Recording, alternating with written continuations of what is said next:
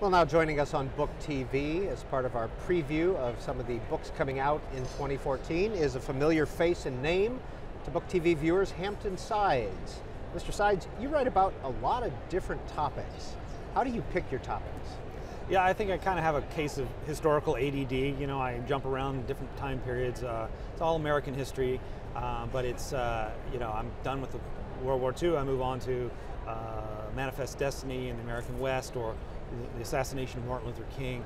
This particular news story that's coming out is about an early American exploration into the Arctic that is pretty obscure now. It's not, it was extremely well known in its time in the 1880s, but is not well known now. You know, how I pick these topics is that mainly I'm looking for great characters and a great story arc. And this one kind of had all the elements, and I knew as soon as I ran into the story of the USS Jeannette, this was a good fit for me.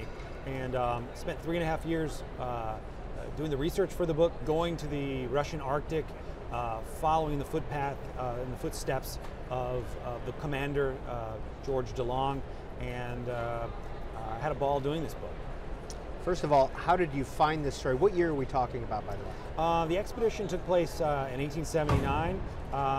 They went through the Bering Strait and got locked in the ice and drifted for 2 years before the ship was finally crushed by the ice and sank. So it's at this point becomes a story of survival, of trying to get to the nearest landmass, which was Siberia.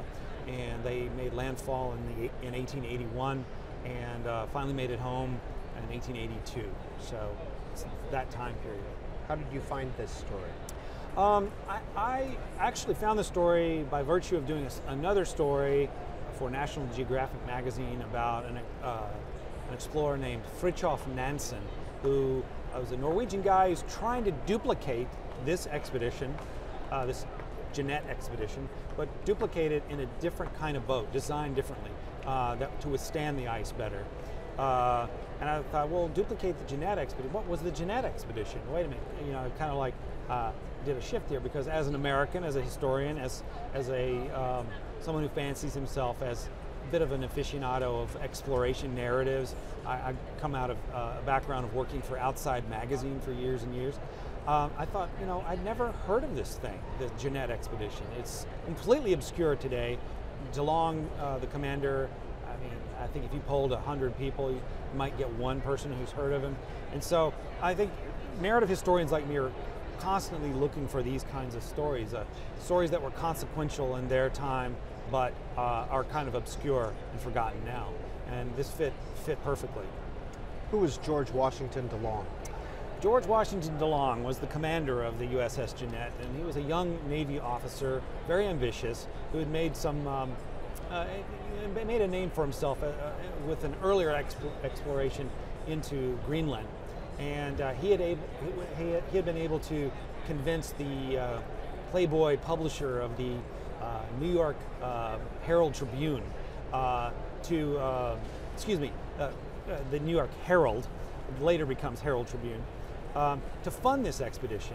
James Gordon Bennett, the publisher of this newspaper, had sent Stanley to Africa to find Livingston. This had been an enormous success. The newspaper was looking for an encore to that, so they decided to fund this expedition, even though it was staffed by officers of the U.S. Navy. It became this, you know, really one of the first official American attempt on the North Pole. And you know, we're talking about the early days of polar fever, way before Shackleton and certainly way before Peary and so forth. And it was the last expedition that ever undertook to sail to the North Pole. And I have to sort of underscore that. To sail, the idea was that if you bust through a little bit of the ice, you're going to eventually meet this open polar sea that everyone seemed to believe in. This idea that there was a warm water basin up there. If you could just get to it, you could have smooth sailing to the North Pole. And that's what this expedition was really seeking to find, was the open polar sea. It doesn't exist. Might exist soon because of climate change, but it didn't exist in the 1880s. What was the fascination with the North Pole at that time? People were just obsessed with this idea that there were certain places left, just a few places, that had never been touched by man. And one of the people I quote in the book talks about how a man will become obsessed with the idea that there is a room perhaps in his attic that he can't get to. It drives you mad. And now we know that there's really not much up there. It's just a shifting, slab of ice. And back then there were theories that there was a lost civilization up there. There were vortexes or various holes that led down into subterranean cavities of the Earth. This idea of an open polar sea. There was a lot of mythology about what might be up there. It drove people crazy not to know. In that era, what was it like undertaking an expedition? Well, this was shortly after the Civil War. America was emerging from that, trying to leave its imprint on the world in some way and to compete with the European powers that had done really all the exploration at that point.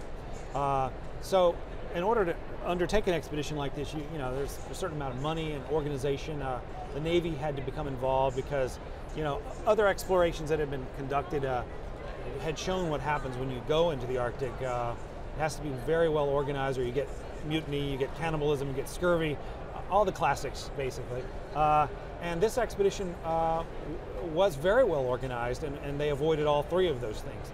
No scurvy, no cannibalism, no mutiny. I think that, however, the Navy of this time, the U.S. Navy, was in its infancy and was really weak and quite poor. So they had to find a sponsor, someone to pay for it. So that's why this is kind of this unique hybrid of being a U.S. Navy expedition paid for by a newspaper publisher who's looking for a great story. That's something now that I think we'd find to be unorthodox, but it made perfect sense in the 1880s. Was the Jeannette built specifically for this mission? The Jeannette was actually a British boat that was known as the Pandora, but Gordon Bennett bought it. He thought it was terribly bad luck to have a boat named the Pandora, Pandora's box, the world's evils, to send a ship into the Arctic with that name. So he named it after his sister, Jeannette. It was declared an official Navy boat, the USS Jeannette. Then it was massively reinforced for the ice in San Francisco by various engineers of the U.S. Navy. And because they knew they were going to reach ice, they just thought they'd, churn through it over a couple of weeks, maybe a couple of months, until they finally reached this open polar sea that I mentioned. And of course, they didn't have any idea what would really happen, which was it wouldn't be a few months. It was 2 years of absolute, crushing pressure on this vessel. And so, even though it was massively reinforced for the ice, it eventually succumbed, was crushed, sank to the bottom of the Arctic Ocean, leaving 33 men and their dogs out on the ice cap to fend for themselves. How well known was this story at the time? At the time, it was hugely front well page. Front page news. All the explorers were household names. It was serialized in the papers, and it wasn't just the vessel itself. It was also when it became lost after 2 years, other vessels were sent north to find it. So wave after wave of more calamity, because almost invariably you send a ship into the Arctic in this time period, something bad's going to happen. All of this generates more copy, more stories, and then after the survivors came home, best-selling books. The journals of the Commander DeLong became a best-selling book. Subject of a Navy inquiry, congressional hearings. It was hugely well known in its time, and I think it just sort of slipped between the cracks after that, because there were subsequent expeditions to both to the North and South Pole, and it kind of fell by the wayside. In the Kingdom of Ice comes out in August. Have you started your next project? I have. I don't ever talk about my new stuff, though. I'm kind of superstitious about it. I feel like it's not going to happen if I do start talking. So I'll be hopefully with you in two or three more years with my new book. In the Kingdom of Ice. Here's the cover. Hampton Sides is the author. August 2014 publication date.